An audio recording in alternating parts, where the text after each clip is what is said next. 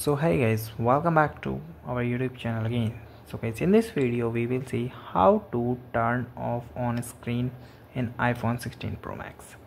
So guys, as we know that the iPhone 16 Pro Max having the features that always on display. So if you want to completely turn off your display, so you just go to the setting and find the option always on display in the section of display and brightness, then move downward and here option of always on display. Then here you can turn off all these things and turn off always on display.